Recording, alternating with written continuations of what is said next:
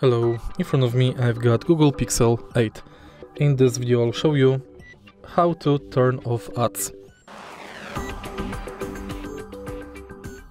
In order to disable ads on your smartphone, let's go to Play Store and find any ad blocker.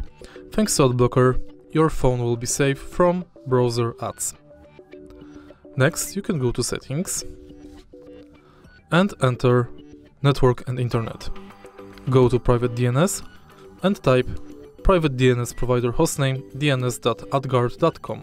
Tap Save. In the end, you can go to Security and Privacy, Privacy Controls, Ads, and you can disable ad privacy, topics, suggested ads, and measurement. In the end, you can delete advertising ID. If you find this video helpful, please leave like, comment and subscribe.